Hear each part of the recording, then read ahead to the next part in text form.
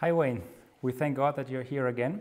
You've been with us last year, and there you talked about the LGBTQ movement and mostly about the expansion of the movement in our church. Mm-hmm. Maybe you want to introduce yourself just briefly for those who do not know you very well.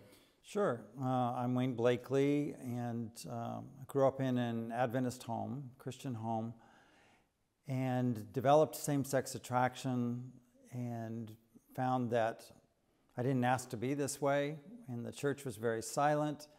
I saw a lot of people looking at me and whispering about me, and even went to our Adventist Christian school where I was being teased and bullied and harassed, and I couldn't figure out what was going on. And so at 18 years old, I was working for Loma Linda University, and there was an orderly there that put me in touch with his roommate, who said, "Oh, you're gay." And I said, "Well, what is that? I hadn't heard of it before." And he said, "You like guys, don't you?" And I said, "It's starting to look that way." And then he invited me over and we had a conversation, and he said, Adventism breeds homosexuality. And I was like, "Well, what are you talking about?" And he said, "Yeah, you're gay, I'm gay. I go to La Sierra University. There's a lot of gay guys there. The church has done a great job of telling us that homosexuality is sin," and then they're dead silent and they say absolutely nothing. So that was it. That catapulted me actually into the LGBT community, and I lived there for 40 years and was looking for love in all the wrong places, and found some relationships that lasted for a period of time, but there still wasn't that wholeness and that completeness. Something was missing. Particularly when it came to the point of wondering about life beyond this life. Mm-hmm. So after those 40 years, I began to contemplate Jesus again, and I said, certainly God must have answers and solutions. And I asked him, what do you want from me? And his response to me was that he wanted intimacy. He wanted to court me he wanted me to court him much like he had courted me. Spending time with him, getting to know him, trusting him, investing myself in him. And as a result of that I could live with him forever. And, that sounded pretty good to me. So that came with the price of denying myself for Jesus Christ, because as I read through Scripture, God does not make any allocation for a same-sex sexual relationship. And so I knew that it was only going to be Jesus that would be able to see me through this, living my life for him and denying my flesh. But I believe that Jesus is worth it. And I don't think everybody has to go down this road, but God allowed me to go down this road and to meet a lot of dead ends, and brought me out of it so that I might be able to share what happened in my life with somebody else, so that they would see that staying with Jesus is preferable. You don't need to go live in the world and then try to come back. It's very interesting. If we follow your story, we can see that this emptiness in your heart you try to fill with what's supposed to look like, it can actually give you this purpose of life. Right. But after a while you found out it doesn't. Right. And that was the starting point where God pulled you out of this movement, because you have been very active in this movement. Yeah, I was living by my feelings and what my flesh was telling me, and the flesh can be gratifying for a moment, but anybody who, whether they're LGBT or not, can tell you that if we cave into our feelings, you don't always have good results. Yeah, that's interesting that you mention it, because I believe that your ministry is very, very important. And I would like to ask you a personal question, because I know that many people who see your ministry and who are pro the LGBTQ movement, they accuse you and your co-workers that you might be too old, that you do not understand the desires and wants of young people. Right. And they may even say, oh, they live in celibacy, they have no more joy in their lives, they are sad. How do you feel about these accusations, even if it comes from within your own church? Yeah, I think that first of all, for any skeptic, you have the right to be skeptical, and you have the right to make the choice that you want to make. But if you're looking to live a life for Jesus Christ, then I would suggest that you would see God's word as trustworthy. And the Bible tells us that a person that is older generally has a great deal of wisdom. Unfortunately, my wisdom came through experience. I didn't need to go down that road, but I did, and God still managed to hold his hand over me, knowing that one day I would give my heart over to him. And so there are people that write articles, and I think they do it from an ignorant standpoint because they don't call me and ask me any questions. And they make a lot of observations based on their opinion, maybe not necessarily based on truth. Yes, I choose to live celibately for Christ. And I would say right up front that in my walk back with God, it hasn't been without failure. I mean, some people are of the opinion that when you give your life over to Jesus Christ, you live a life that's perfect. That's the goal by all means, and it's certainly the perfection of Jesus Christ. But God also knows that we arrived here with the stain of sin on us. And so in our walk with God, it may be for some people that they fall off the pathway. And Proverbs 24:16 says that, a righteous man falls, 7 times. And 1 John tells us that if you sin, you have an advocate with the Father.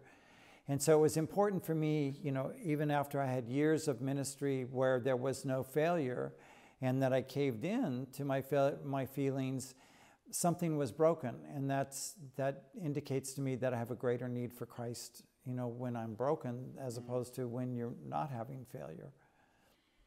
Yeah, that's a good point you mentioned. And I would like to put this whole movement now into our beautiful little Germany, because we had some issues in the past, particularly this year, in the beginning of the year, where it came very close. And many of us never imagined that this would come thus close as it did. But on January the 7th, a preacher in the north of Germany outed himself as bisexual. And it was a surprise for many of us, but he basically said in this sermon that God created him that way, that there is nothing he can do about his feelings. And later, he also said that it does not affect his ministry. The union then created an ethic committee which decided what to do with him. And even though it's in contrast and very in contradiction to the Bible, they said they will not take away him of being a pastor, but they want him to open the doors for people of this movement. Yeah.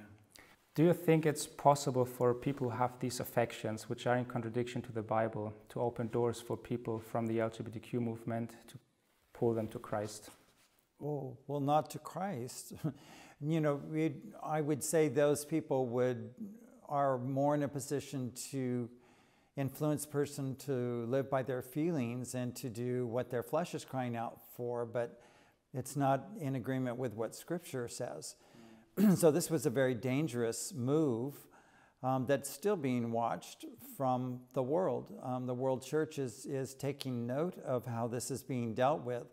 When this first happened, it was quite alarming to people around the world, and of course I had read an article about it. And then after it was announced, it was then indicated that the European division said, "Oh, hold on, wait a minute.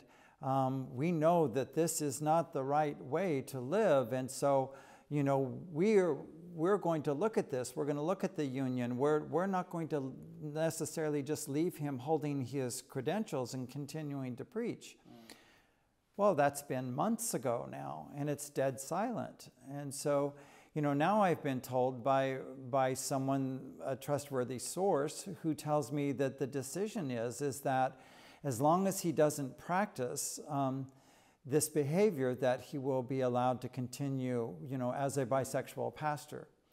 So that sends a very confusing message, because I don't see anywhere in Scripture from beginning to end that tells me that somebody can live against what the Word of God says, let alone being, it's one thing to be same-sex attracted. Now, the Bible's even telling us that even in a heterosexual relationship, that you would live with one woman for life, as a man. And so this, when you say you're bisexual, that's indicating to me that not only may you live towards the desires of a woman, but you'll also live towards the desire of a man. And there's nowhere in Scripture that can support that. So I have to ask questions. Does God know the beginning from the end? Did he write the word for all time? Can I trust God's word? Because if I answer yes to all those things, then I quickly know, and we certainly would know as a world church, let alone just the European division, that we have a great compromise on our hands, and you instantaneously would not leave this person in a position of influence. I'm speaking from the pulpit because of the consequences of what that can bring. Yeah, I totally agree on that, what you say. You said that you spoke to a responsible from the union, and he basically said they had meetings with this pastor, they talked to him, they didn't take away the credentials, and in the ending they said you can continue in your ministry as long as you do not live out what you feel in your heart. Do you think this is an appropriate approach to this issue? Well, no. As I indicated, I think that given the depth of what the declaration meant, that the person should be removed from their position. And I don't think that you wouldn't necessarily need to disfellowship him immediately, but you would want to counsel that person and help them come back to a biblical sound viewpoint before there is a decision about what's going to be done. Unfortunately, this didn't happen. And I know that you have also experiences with people like this pastor who outed himself in America. Do you have any examples about pastors who gave their outcoming? And how does the church in America deal with it? Unfortunately, this is becoming the tone of the day. So at Andrews University, have been 3 pro-gay or LGBT activists that have graduated from the seminary. So we have Paul Turner, Alicia Johnston, and Kendra Arsenault. And today they all advocate for homosexuality, speaking even at seminars on our campuses today. So my own personal ministry and another ministry are the only 2 ministries within the Adventist denomination that are holding a biblical view.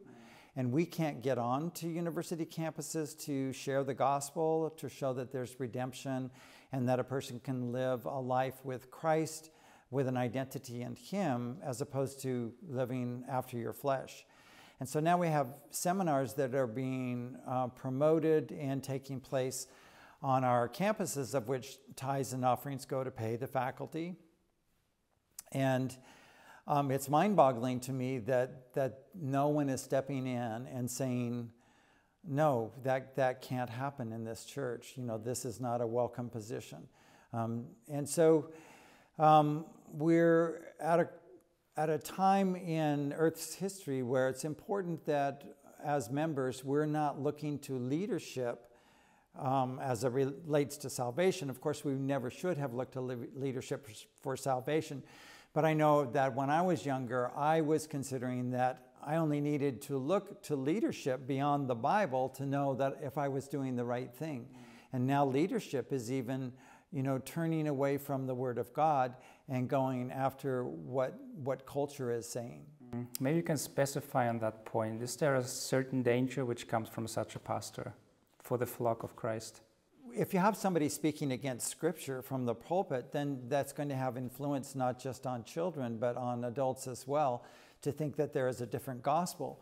Galatians says that if someone's preaching a different gospel, that person should be cursed, that there is no other gospel. Yeah, and if you look at such a pastor from a certain church promoting these things, what kind of picture does this pastor give you about the church he's into? Well, I guess I would say that they're now giving a cultural or worldview as opposed to a biblical view. And you know, when the whole world is speaking about tolerance, about love for your neighbor, about respecting every person's identity, how much of Jesus does such a pastor represent? You know, I can't speak for a pastor. I can't say what his motives are for his position. But if you're presenting a position that's in opposition to Scripture, then you're not really caring for somebody's soul, because you're pulling them deeper into a world of sin rather than redemption from sin. I think many people misrepresent true tolerance with these false conceptions of tolerance, and that's why they take people captive in these thoughts. On April 22nd, there was held a meeting in a church here in the north of Germany, and they wanted to educate the church, the brothers and sisters, and all the people connected with it about this LGBTQ movement. And on this afternoon, they basically were teaching that this whole movement is the new normality, that this is part of our lives now. The spirit of the time just moves into that direction. Everyone needs to be tolerant and colorful. And I think that they wanted to pave the way of change in the way for the leadership in the congregation with this meeting. And they published an article on their website, which was written by SDA Kindship. Mm-hmm. And SDA Kindship was, I think, the strongest supporter of this meeting.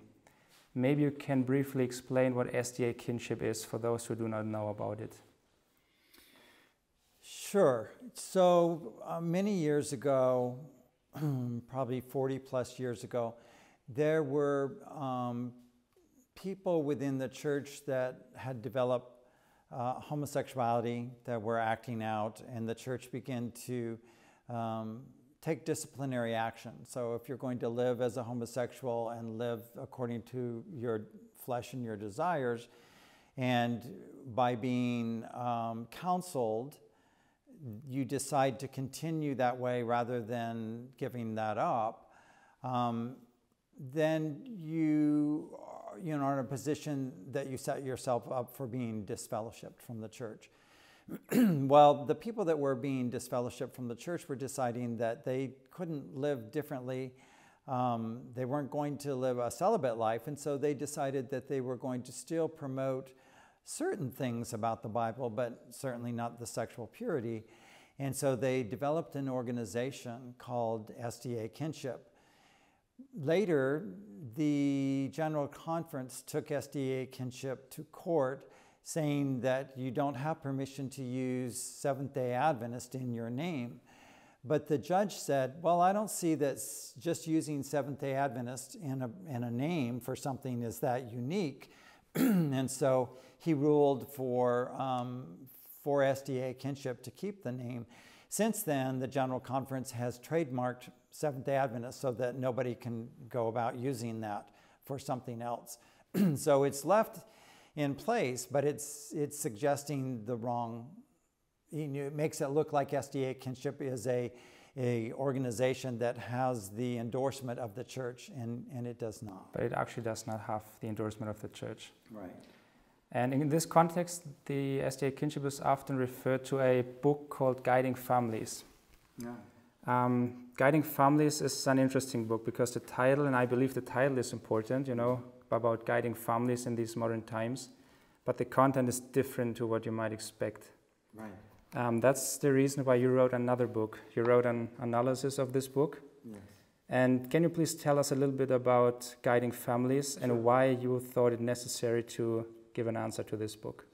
Sure. The North American Division made an indication that there was no resources for families and for pastors and teachers on the LGBT issue. Well, it was interesting that they made that observation, because even when this came about in 2018, Coming Out Ministries and my own personal ministry had already been around for like 7 years. So there were certainly resources, and there were certainly people that could speak to the issue of homosexuality from a biblical position.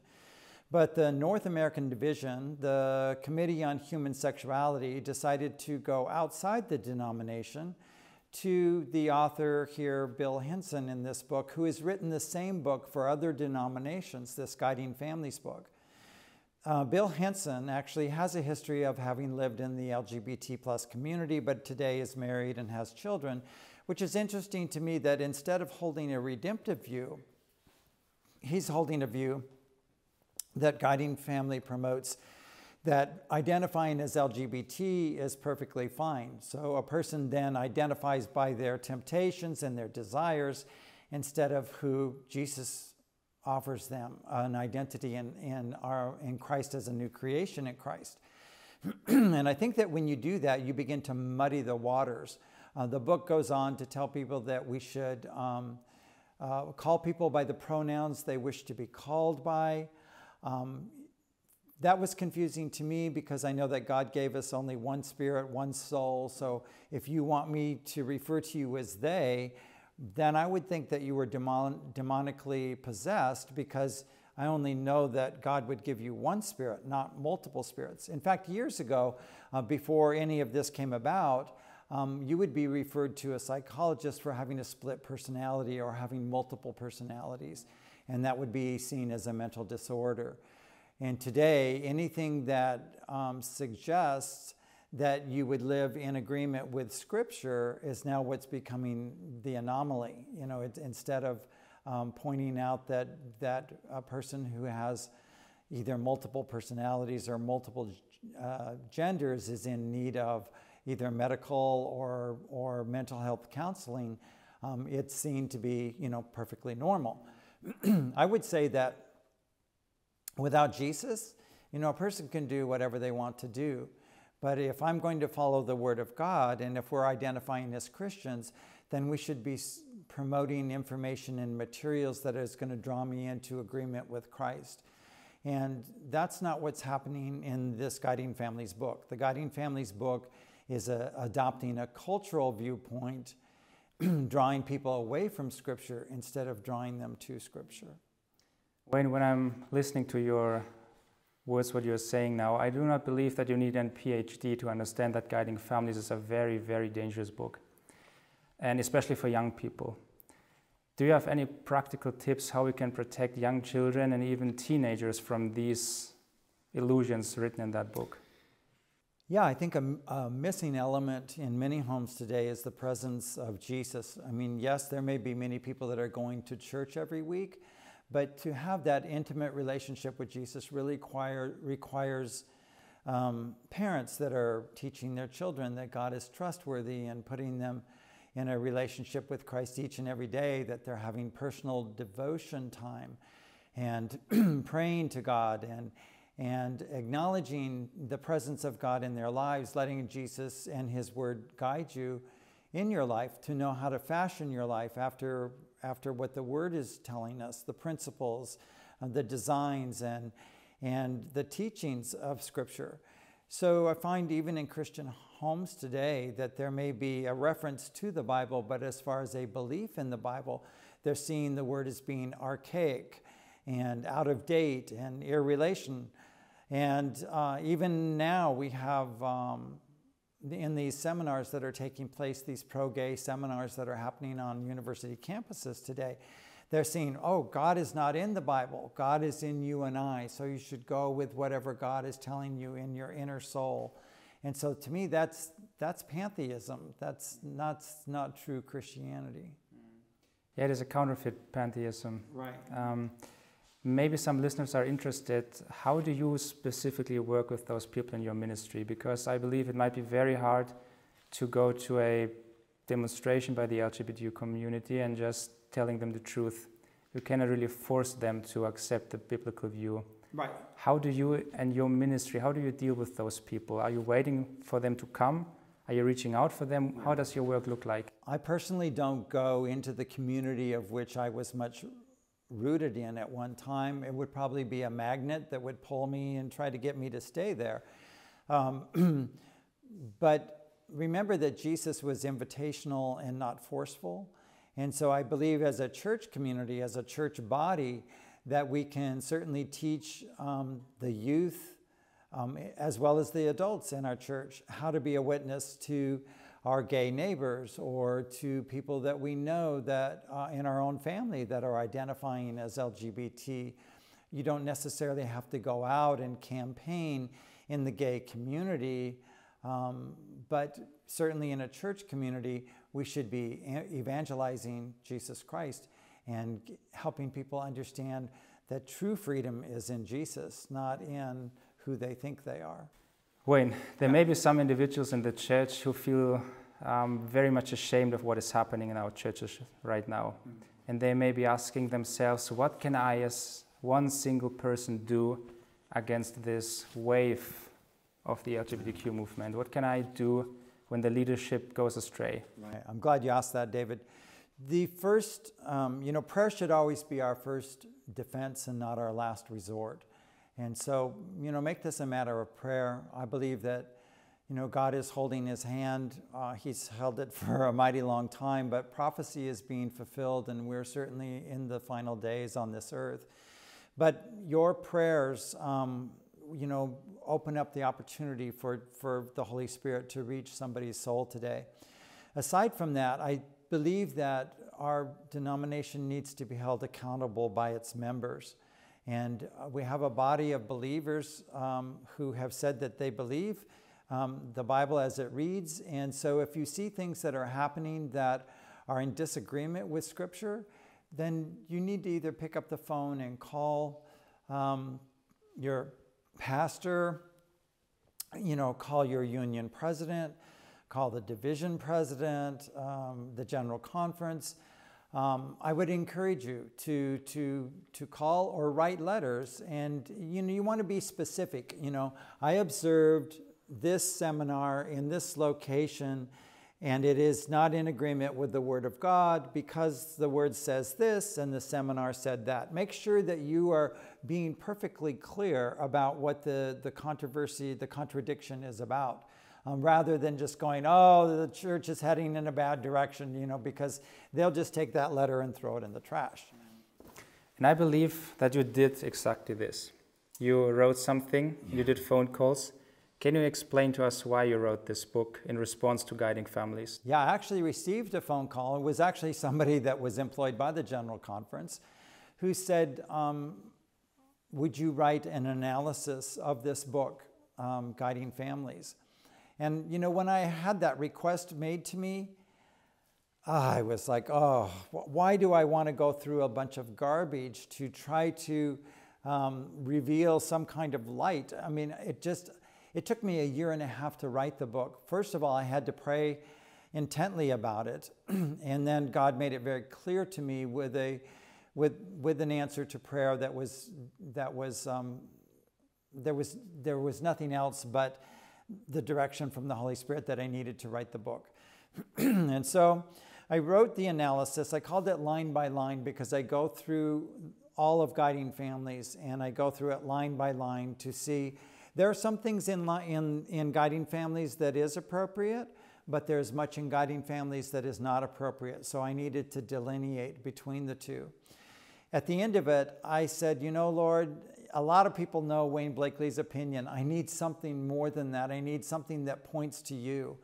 And so I included in the book 7 testimonies of those identifying as Adventists who have left the LGBT community. But more importantly, I showed that this was a global issue in that I took and added another 14 testimonies from people of other faiths, showing that the Bible still reads the same to them in all these different denominations. They still had the redemptive approach to denying self for Christ and coming and living for Him instead of the deceptive nature of what Satan is trying to put before us. Now let's suppose in my local church, the leadership decides to infiltrate the church with these LGBTQ ideas. How should I, as a member, behave in my church then?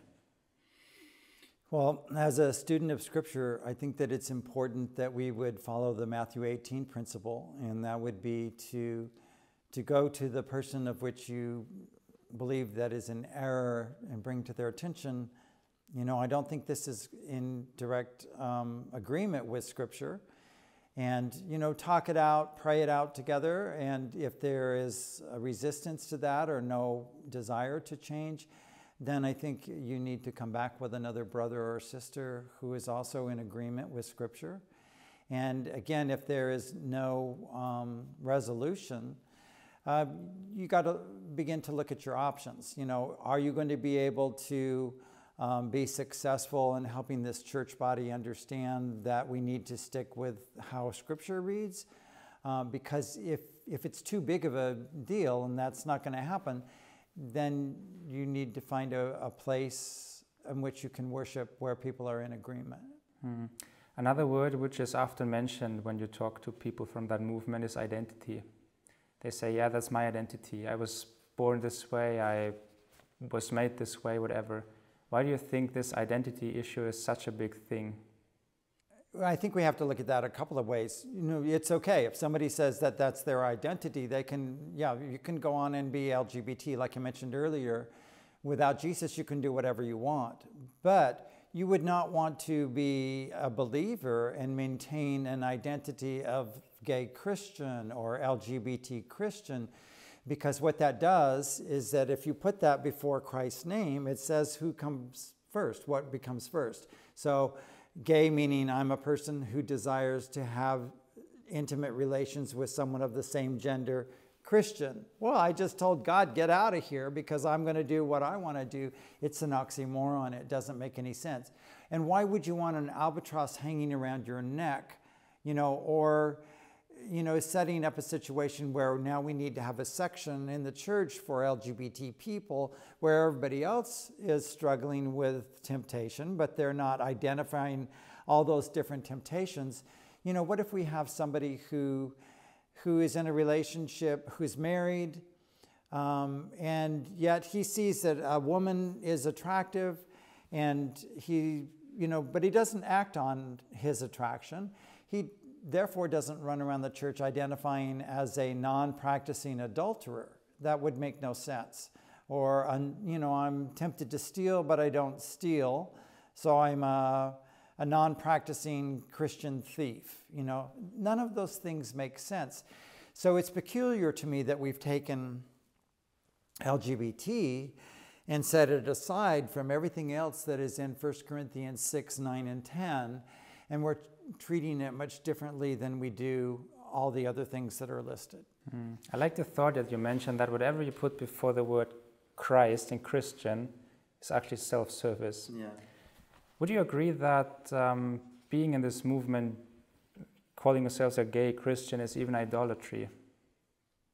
Yeah, it'd be an idolization of self, and that's what's happening with all the queer theology that's coming out. God is no longer the focus, self has become the focus, and so that would be having another God before you. What is interesting to me is how do you, in your ministry, work with people in that community? Because actually your purpose is to call them out of the movement. How do you approach them? Jesus is a God of invitation. So, there are those in like a Christian, so-called Christian organization, Westboro Baptist Church.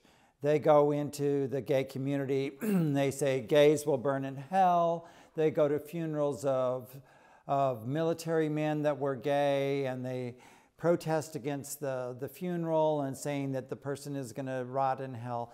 And these horrible things. No one is beat to the foot of the cross. A person should be invited. And so, yeah, if you want to go into the gay community and you have a pamphlet that you would like to hand somebody to invite them to church or something, that's great. But I don't think that we should be forcing. Jesus never forced himself upon anyone. And yet we need to be invitational in our environment. There are ways for us in our church services to evangelize Christ to people who are suffering with same-sex attraction or with gender ideations, showing that Christ is trustworthy. There are many ways. You can invite your neighbors. If you have gay neighbors in, you can have them over and serve them a lovely meal. And then when they leave, pray for them. Ask God to help you to continue to be able to minister to them. Because I have seen even gay couples break up and say, no, we want to live for Christ now, not for how we used to live. So, don't limit God, because God is in the business of miracles. All things are possible through him. Yeah, we definitely shouldn't limit God, and I believe that the best way of reaching those people is by practical service. Because as you mentioned in your own story, all of these people are searching for their purpose in life. They have this big gap in their hearts, trying to fill it, but they're trying to search for the purpose in the wrong direction. Yeah. And I think by representing Christ, you can actually reach for them. They're really we're all hungry for love. And so when you treat somebody the way you would want to be treated, that really is an example of the love that you've experienced from Christ.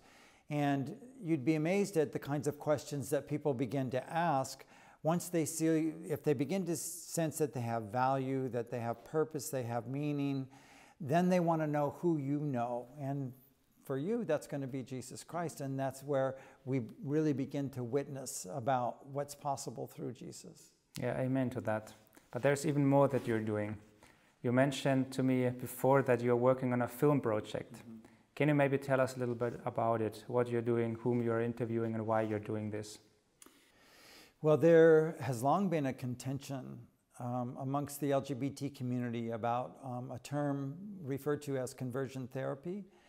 And for 12 years in ministry, I was believing that conversion therapy was really something terrible and horrible, because I was hearing about shock therapy and putting needles under people's fingers and doing horrible things to people. And I thought, I could never support something like that. So I even wrote in the book that I don't endorse or condone conversion or reparative therapy.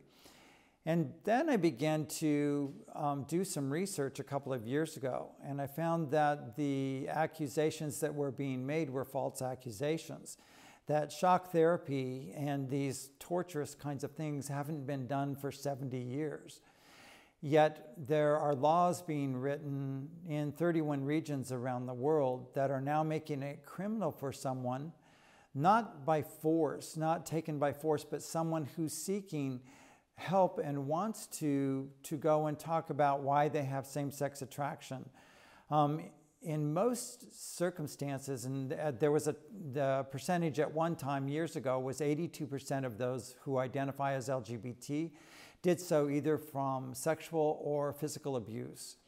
And so you can imagine if there's a traumatic event that happens in someone's life, let's say a girl at 9 years old is molested by her father, and at 11 years old, she says, I'm not female, I'm male, because she's wanting to keep away any other male that might approach her, when what really needs to take place is the dealing with the traumatic incident that took place and finding out that not all men are going to conduct themselves the way her father did.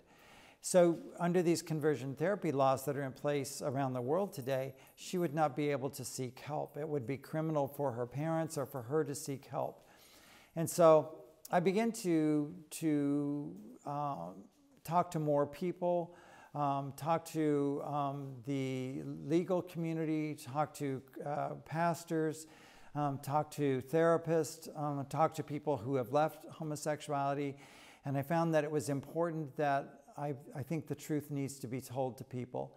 And so I am in the midst of making a documentary that would expose the false narrative and at the same time make a call to the LGBT community about what Jesus really is about. Christians, some Christians have misbehaved, they have been cruel and mean. By no means would I would say that that's right. But not every Christian is acting that way. There are many who are being very loving, very caring, and want to share that with somebody who is wanting to know more about Jesus. Again, keeping this in a position of which it's ministry that's invitational, not forceful. I don't think it's right to, push anyone into a direction that they don't want to go. And I know many therapists that speak on this issue, and they said, I would not want to shame anyone, and I don't want to see anybody that doesn't want to be seen. Yeah, there are so many rights now restricted by this whole movement, and everything is considered hate speech. Yeah. And your freedom of speech is basically not existing anymore because everything is hate speech. Wayne, let me ask you a last question. We see that there is a mass mission field in this movement, and we see that this whole issue of LGBTQ is popping up everywhere. We saw it just yesterday in Hamburg. You could see the flags and the colors everywhere, even on churches. Do you believe, if we think of Matthew 24, that the LGBTQ movement is able to hasten the end-time prophecies? If you consider what Christ said about the times of Lot, which would be the same as in our days? Well, I think when you think back at where there has been previous destruction via the flood or via Sodom and Gomorrah, that today people are told to go with however they feel, and it really doesn't matter how you feel. Everything is becoming legal. You know, pedophilia is now being campaigned for. We knew that was going to be next. And so I do think that, as you know, all you have to do is read in Revelation and to know that these things are going to come upon us. And also, you know, the Lord tells us that, you know, people will come to a point where he will just give them over to themselves. But I believe that as long as there are people that are praying, that there are still souls that can be sought after and that can respond to the redemptive message of Christ and what he did on the cross. If you look for a way to evangelize, you might develop your own tract or a way of inviting somebody, you know, to your church congregation, or to show that Jesus is definitely the authentic representation of love, because it will only be love, which the LGBT community is saying, love is love. Well, love is love unless you have redefined love, and then it's really not love at all. So let's go back to the author of love and respond to his invitation to us. What is your experience with the people in the LGBTQ movement? Are they open for the gospel in general? No. Through our ministries, occasionally there is somebody who will reach out through an email or will, you know, see me at a church and come and talk to me. But remember that Jesus said that he would die even if it was for one person.